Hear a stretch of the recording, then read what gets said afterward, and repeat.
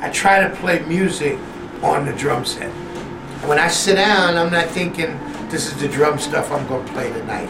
I practice this rudiment, I practice that rudiment, you know, and I'm going to get this one off tonight because I've been working on it. I've learned that the music I know is directly responsible for the music I can play. So if I don't know any music, I can't play any music.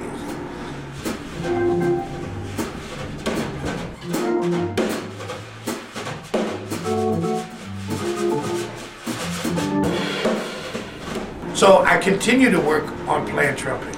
I teach now. Teaching is one of the most enlightening things you can do to develop as a player, because if you're talking out of one side of your neck and playing out of the other, your students will tell you, or they'll leave you, one or the other. All of these things are what make my music whatever it is.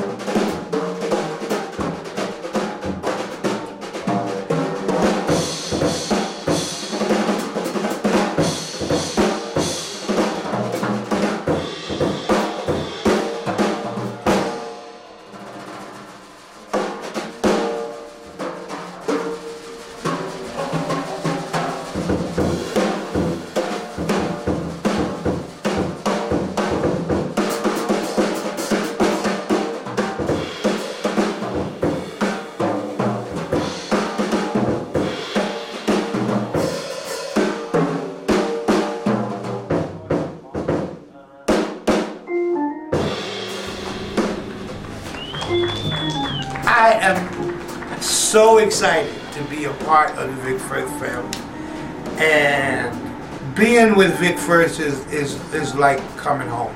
The quality is unbelievably consistent. The integrity of the wood, the integrity of the company to support you as an artist, as a player, as a person who wants to move the agenda of drumming forward, not just on the stage but in the classroom, is why I'm really excited to be a part of it, Firth.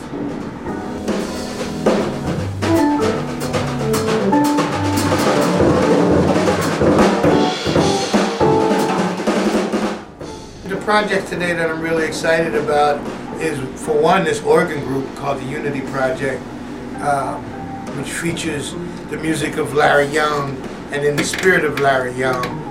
But it's not just a one-band thing. I learned that from David Murray. So I'm really proud to say that the Fotet, maybe the band that most people readily identify me with because it was so different when it hit, is celebrating 20 years this year. It's not easy keeping a band together for 20 years. And we're doing a big concert at Berkeley where I'm a professor. And then a trio that I have with a pair of musicians who are brothers, the Curtis brothers from Hartford, Connecticut.